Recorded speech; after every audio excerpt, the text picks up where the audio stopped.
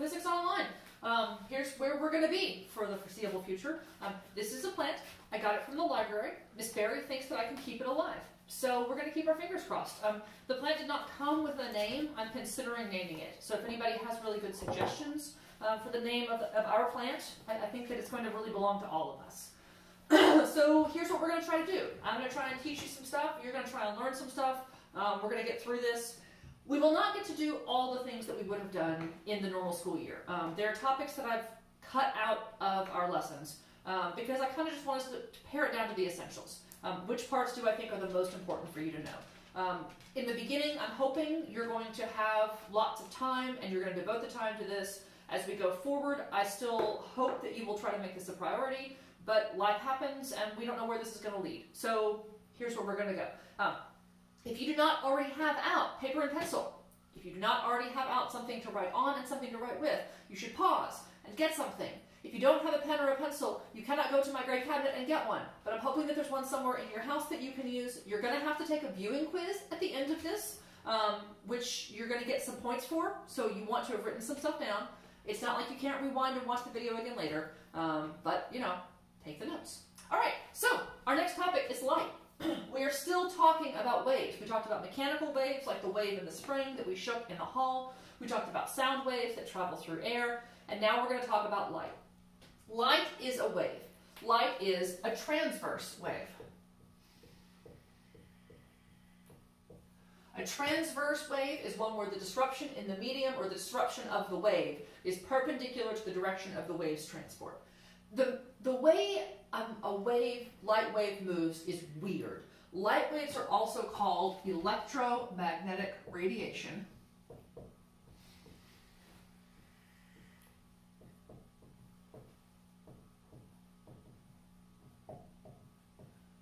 Or EMR for short.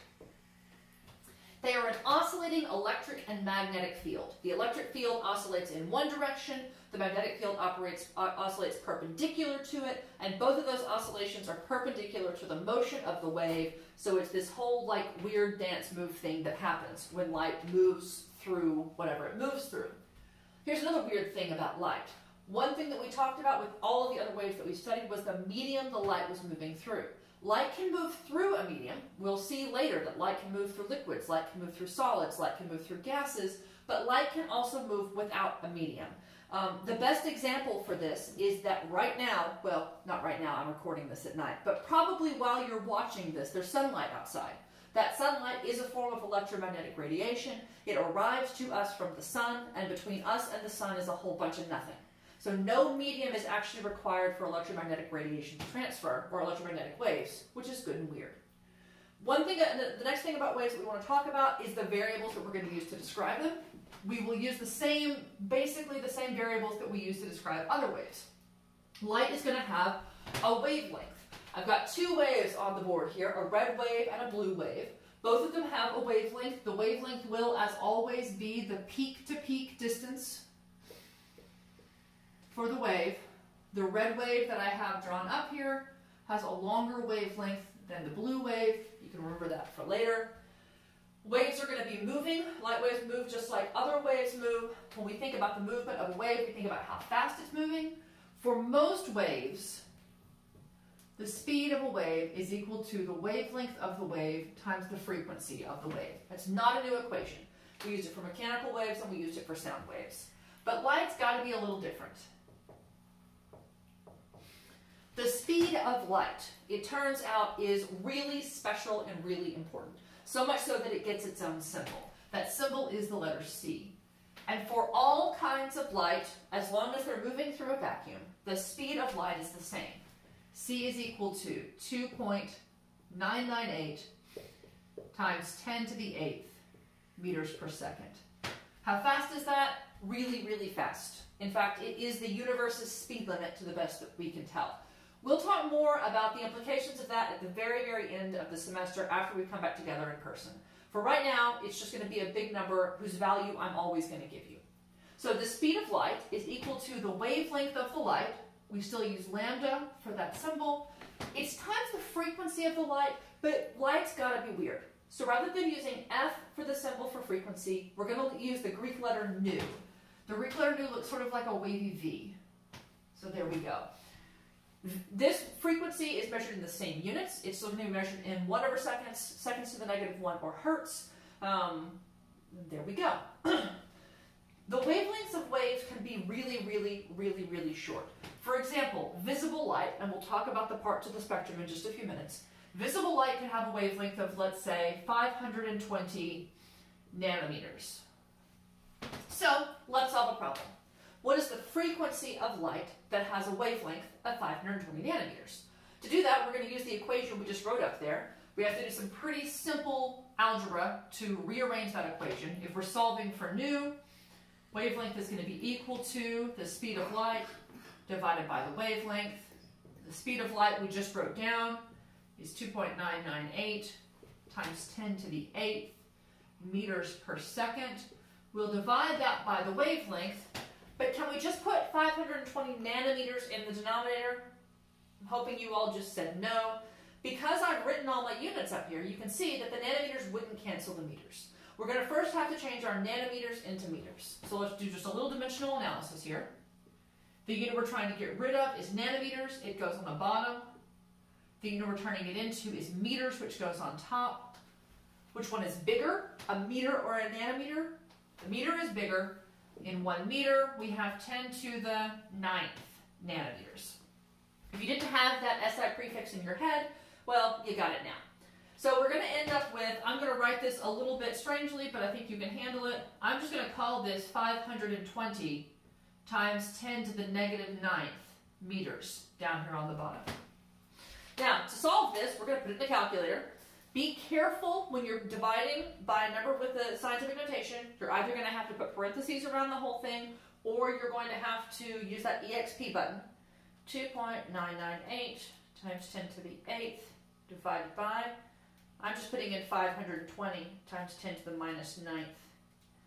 And that gives me a frequency which is going to seem impossible. The frequency it gives me is 5.765 times 10 to the 14th hertz. If that number feels like a ridiculously large number, it should. It's also the correct answer. So despite how large that is, so when you get frequency values that are improbably high, yeah, that's actually how high it is. Think about how short 520 nanometers is. Think about how fast 3 times 10 to the 8th meters per second is, and that's not an unreasonable frequency.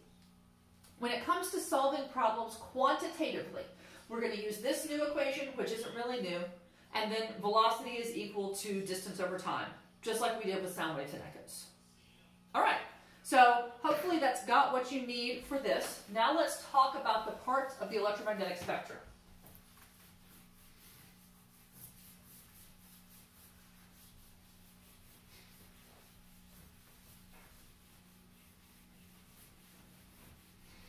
While I'm erasing, you can think of names of electromagnetic waves that you know.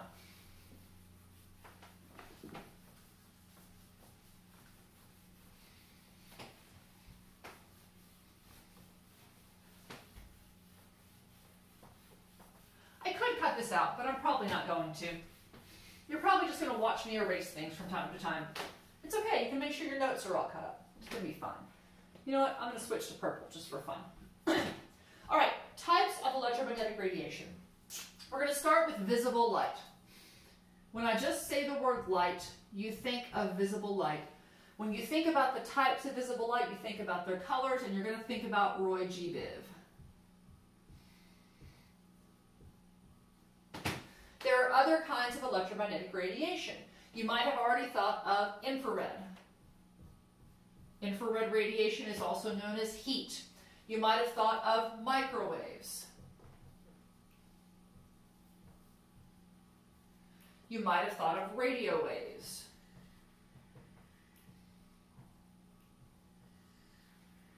Maybe you thought about ultraviolet radiation.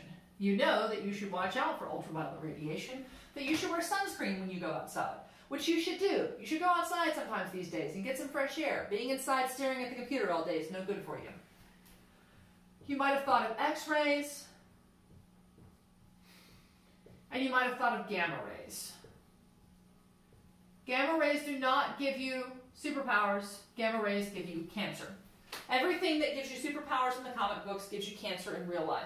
This is just what I have to share with you. All right, I wrote these in an order when I put them up on the board. I wrote these in a specific order for a specific reason. This is the electromagnetic spectrum arranged, in the case of how I have it on my board, from low energy to high energy.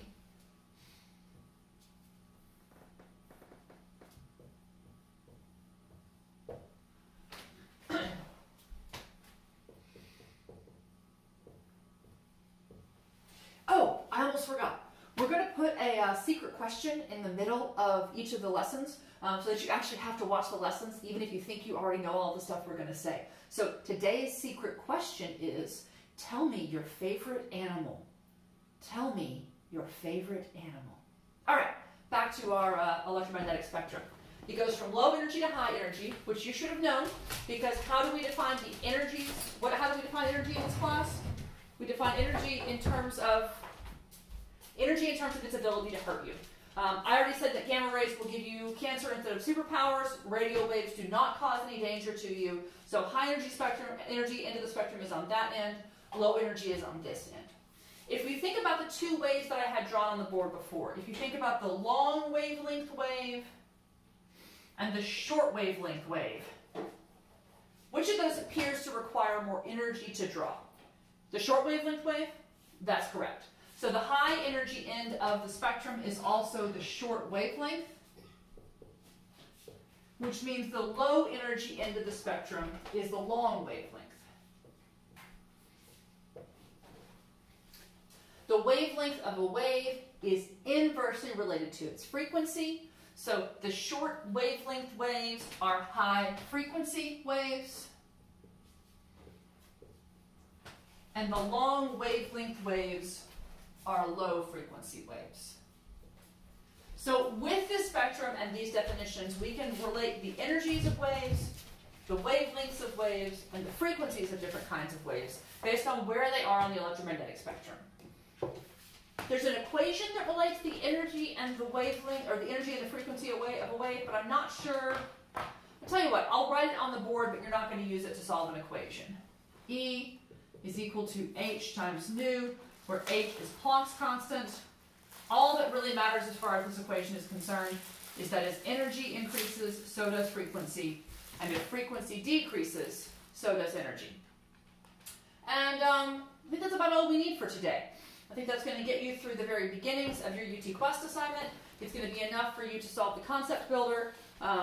So look at your Google Classroom to see what assignments you're going to need to do for the next little bit.